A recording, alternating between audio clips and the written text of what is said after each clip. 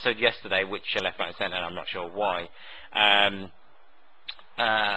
Saying, I did like the video, but for the next one, can you do this? That helps me, that grows my channel, that helps me improve my content, which, you know, is a big handshake to every one of you that has the balls to actually do that. I don't block people that give me constructive criticism. That's the best thing I could ask you to give, is constructive criticism, you know. But what would you like to see with regards to Stat Attack?